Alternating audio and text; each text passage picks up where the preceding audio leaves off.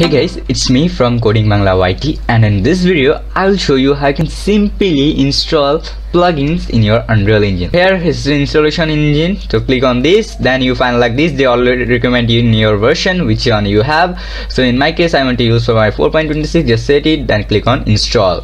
So now it will be installed. Make sure you can give you some notification and also some things or demo videos or hashtag something. They also give you some information about it, what you find in the assets or plugins. Okay, you can also read more in the Unreal Engine documentation. However, it's installing and its total size is 51 MB and will be give you some time to install. And yeah, you can see it's installing very fast. Totally loaded, and here you can see in the right side of down corner you find these new plugins are available. Let's click on the management plugins.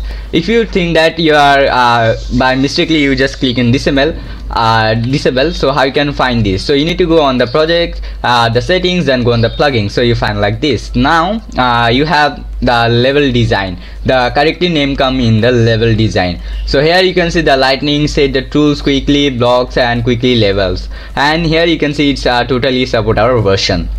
Now click on the enable, and now we need to restart our engine. Okay, just we need to restart our engine. Don't need to restart whole computer or whole Unreal Engine like reset or something else. You don't need, just restart your project.